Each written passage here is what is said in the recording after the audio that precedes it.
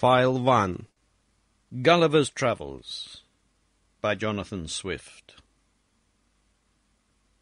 A Voyage to the Country of the Houyhnhnms. Chapter 1. I continued at home with my wife and children about 5 months, in a very happy condition, if I could have learned the lesson of knowing when I was well.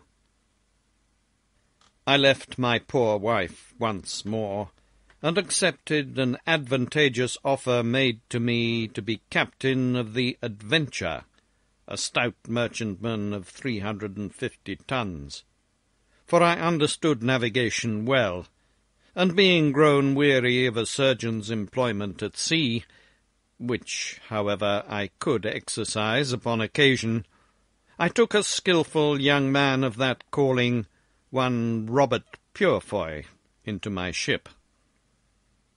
We set sail from Portsmouth upon the 7th day of September 1710, and on the 14th we met with Captain Pocock of Bristol at Tenerife, who was going to the Bay of Campeachy to cut logwood.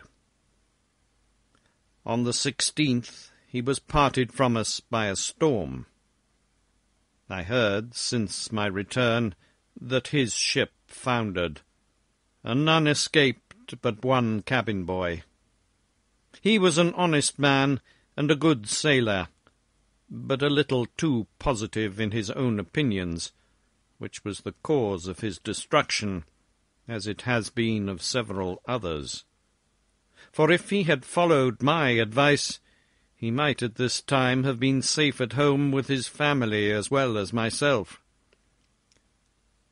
I had several men die in my ship of calentures, so that I was forced to get recruits out of Barbados and the Leeward Islands, where I touched, by the direction of merchants who employed me, which I had soon too much cause to repent, for I found afterwards that most of them had been buccaneers.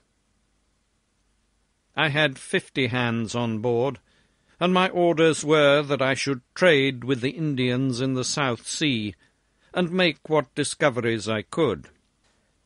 These rogues, whom I had picked up, debauched my other men, and they all formed a conspiracy to seize the ship and secure me, which they did one morning, rushing into my cabin and binding me hand and foot, threatening to throw me overboard if I offered to stir. I told them I was their prisoner, and would submit. This they made me swear to do. And then they unbound me, only fastening one of my legs with a chain near my bed, and placed a sentry at my door with his piece charged, who was commanded to shoot me dead if I attempted my liberty. They sent me down victuals and drink, and took the government of the ship to themselves. Their design was to turn pirates and plunder the Spaniards, which they could not do till they got more men. But first they resolved to sell the goods in the ship, and then go to Madagascar for recruits, several among them having died since my confinement. They sailed many weeks, and traded with the Indians, but I knew not what course they took, being kept a close prisoner in my cabin, and expecting nothing less than to be murdered, as they often threatened me. Upon the 9th day of May, 1711, one James Welsh came down to my cabin, and said he had orders from the captain to set me ashore. I expostulated with him, but in vain. Neither would he so much as tell me who their new captain was. They forced me into the longboat, letting me put on my best suit of clothes, which were as good as new, and take a small bundle of linen, but no arms, except my hanger. And they were so civil as not to search my pockets, into which I conveyed what money I had, with some other little necessaries. They rowed about a league, and then set me down on a strand. I desired them to tell me what country it was. They all swore they knew no more than myself, but said that the captain, as they called him, was resolved, after they had sold the lading, to get rid of me in the first place where they could discover land. They pushed off immediately, advising me to make haste, for fear of being overtaken by the tide, and so bade me farewell. In this desolate condition I advanced forward, and soon got upon firm ground, where I sat down on a bank to rest myself and consider what I had best do. When I was a little refreshed, I went up into the country, resolving to deliver myself to the first savages I should meet, and purchase my life from them by some bracelets, glass rings, and other toys with which sailors usually provide themselves in those voyages, and whereof I had some. The land was divided by long rows of trees, not regularly planted, but naturally growing. There was plenty of grass, and several fields of oats. I walked very circumspectly, for fear of being surprised, or suddenly shot with an arrow from behind or on either side. I fell into a beaten road, where I saw many tracks of human feet, and some of cows, but most of horses. At last I beheld several animals in a field, and one or two of the same kind sitting in trees. Their shape was very singular and deformed, which a little discomposed me, so that I lay down behind a thicket to observe them better. Some of them coming forward near the place where I lay gave me an opportunity of distinctly marking their form. They climbed high trees as nimbly as a squirrel, for they had strong extended claws before and behind, terminating in sharp points, and hooked. They would often spring and bound and leap with prodigious agility. The females were not so large as the males. They had long, lank hair on their heads, but none on their faces. Upon the whole, I never beheld in all my travels so disagreeable an animal, or one against which I naturally conceived so strong an antipathy. So that, thinking I had seen enough, full of contempt and aversion, I got up and pursued the beaten road, hoping it might direct me to the cabin of some Indian. I had not gone far when I met one of these creatures full in my way, and coming directly up to me. The ugly monster, when he saw me, distorted several ways every feature of his visage, and stared as at an object he had never seen before. Then, approaching nearer, lifted up his forepaw, whether out of curiosity or mischief I could not tell. But I drew my hanger, and gave him a good blow with the flat side of it, for I durst not strike him with the edge, fearing the inhabitants might be provoked against me, if they should come to know that I had killed or maimed any of their cattle. When the beast felt the smart, he drew back, and roared so loud that a herd of at least 40 came flocking about me from the next field, howling and making hideous faces. But I ran to the body of a tree, and leaning my back against it, kept them off by waving my hanger.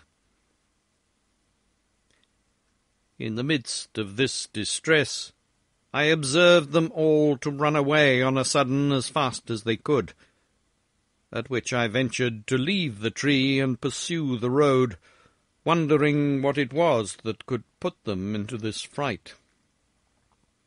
But looking on my left hand, I saw a horse walking softly in the field, which my persecutors, having sooner discovered, was the cause of their flight.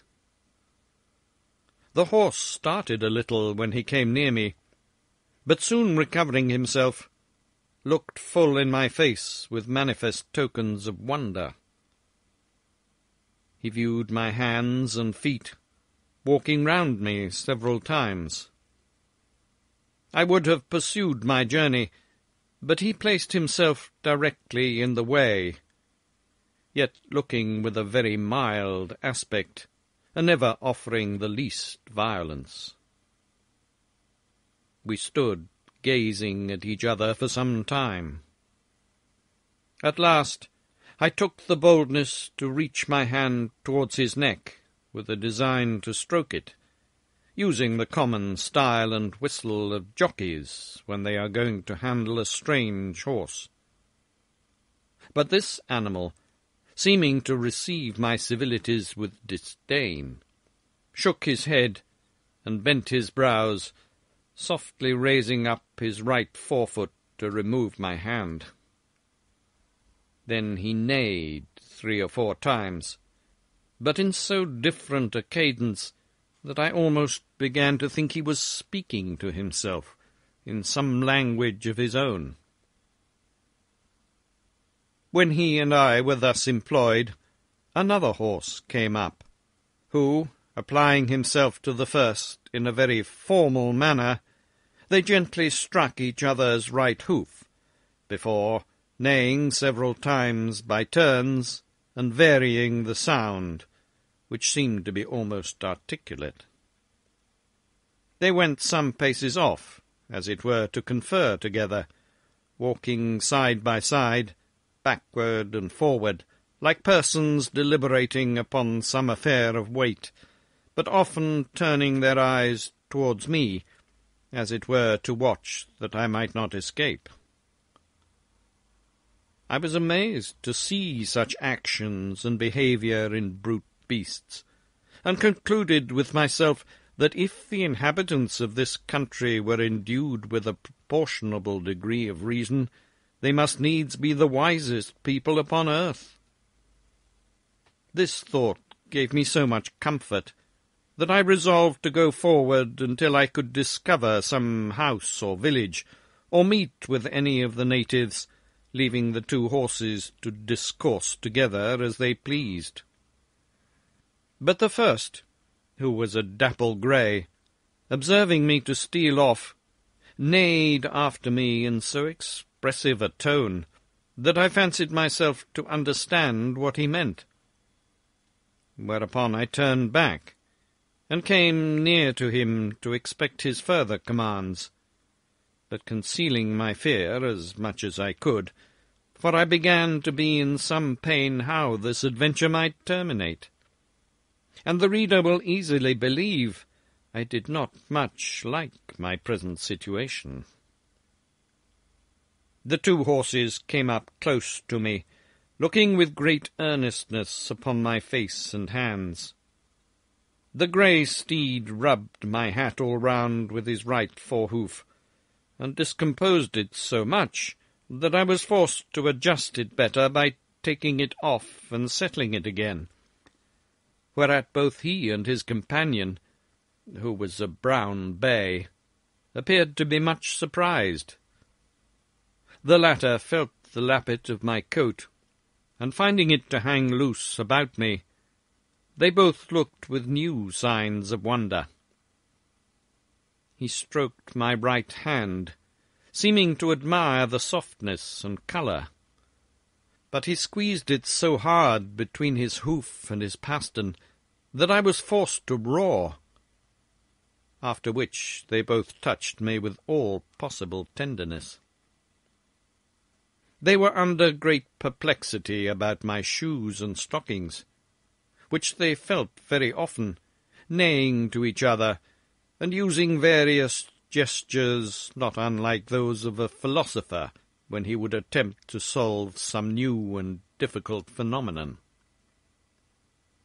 Upon the whole, the behaviour of these animals was so orderly and rational so acute and judicious, that I at last concluded they must needs be magicians, who had thus metamorphosed themselves upon some design, and seeing a stranger in the way, resolved to divert themselves with him, or perhaps were really amazed at the sight of a man so very different in habit, feature, and complexion from those who might probably live in so remote a climate. Upon the strength of this reasoning, I ventured to address them in the following manner. "Gentlemen, if you be conjurers, as I have good cause to believe, you can understand any language.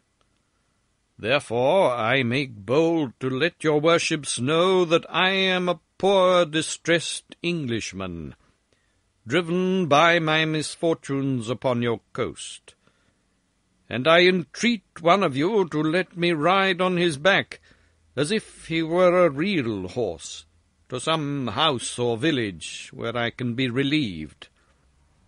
In return for which favour I will make you a present of this knife and bracelet," taking them out of my pocket.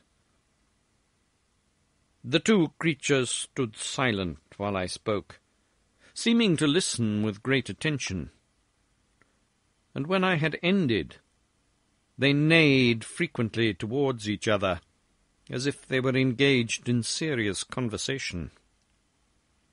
I plainly observed that their language expressed the passions very well, and the words might, with little pains, be resolved into an alphabet more easily than the Chinese.